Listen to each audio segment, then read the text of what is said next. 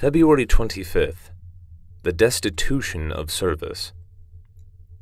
Though the more abundantly I love you, the less I be loved. 2 Corinthians 12:15. Natural love expects some return, but Paul says, I do not care whether you love me or not.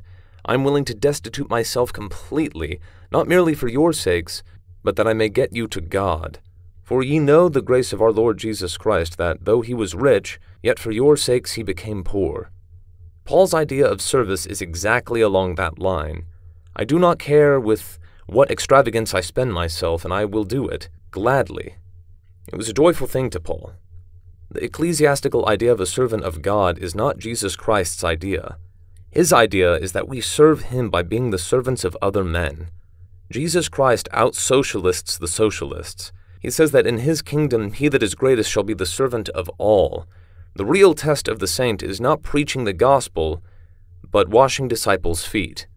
That is, doing the things that do not count in the actual estimate of men, but count everything in the estimate of God. Paul delighted to spend himself out for God's interests in other people, and he did not care what it cost. We come in with our economical notions. Suppose God wants me to go there.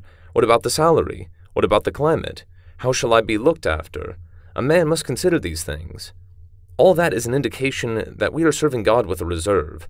Paul focuses Jesus Christ's idea of a New Testament saint in his life, not one who proclaims the gospel merely, but one who becomes broken bread and poured out wine in the hands of Jesus Christ for the lives of others.